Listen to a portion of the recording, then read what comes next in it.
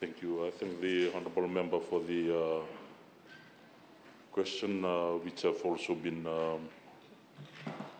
alluded to slightly this morning. There have been challenges, and we do agree, and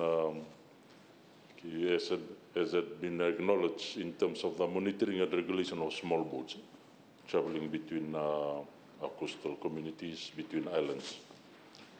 The first and foremost, the safety of small boats and monitoring rests with the boat owners and boat masters. If they are certified, they do know what to do, and they are trained in it. What MSF is working on now is to establish the current problem we have is the monitoring and implementation of the regulations down to that village level. So there are MSF officers based in various locations, but they cannot cover or monitor everything.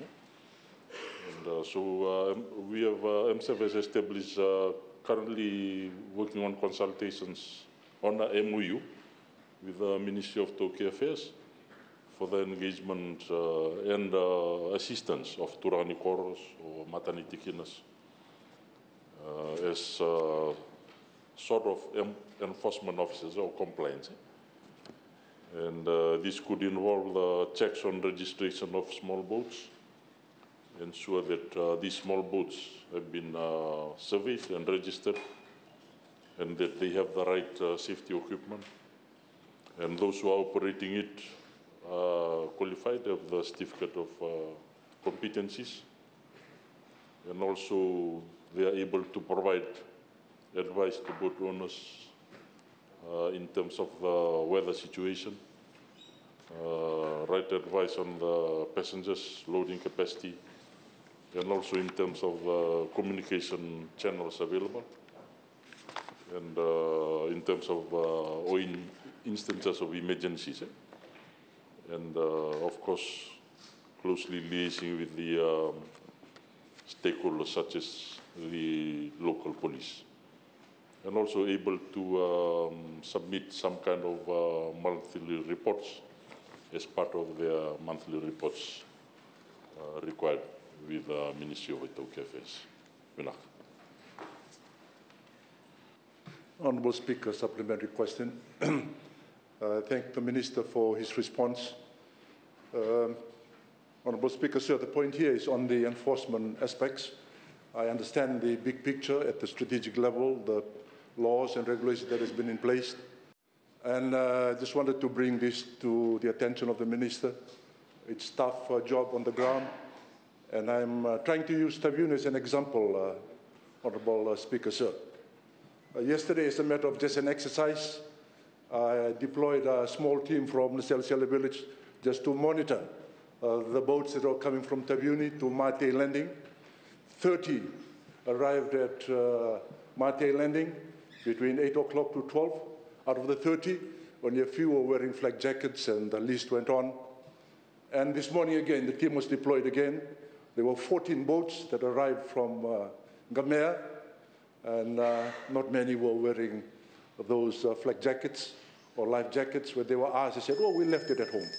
My question to the Honourable Minister, can we review the modus operandi of, at the operation level or tactical level? I know the resources are limited, but it can be done.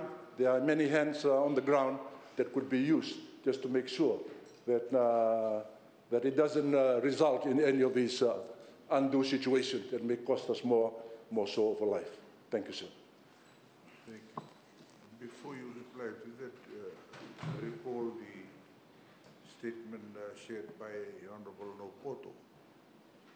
The Standing Committee travelled from Funolevu to Taveuni on 2 open punts. Very little was seen on the safety aspects of that travel. That included Parliamentary Standing Committee. No life jackets were seen.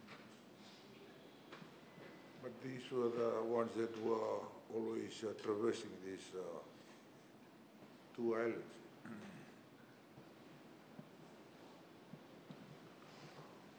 So thank you, sir. As I mentioned, the regulations are there. It's just the monitoring and I suppose the components of monitoring and enforcement. So as I already mentioned, the infrastructure of the Ministry of Tokyo Affairs is there, and we are working with them in terms of some of their personnel on our best to do the enforcement and the monitoring. And I suppose the other part is what is the responsibility of the community themselves. And that's the wider, I suppose, awareness and respect in terms of observing safety protocols. So it needs, from what I've seen, even crossing rivers in my province, that is a requirement, but it's just, they do it once there's an enforcement officer there. Once they move away, then it goes back to that old practice. So I suppose it's a general attitude in society in terms of safety. And I suppose a lot are saying that they are KY, but nobody's a KY, only the fish, I suppose. So yes, it would be involve like a wider, community-wide or nation-wide change in attitude amongst our peoples here. I mean, not another task force, but just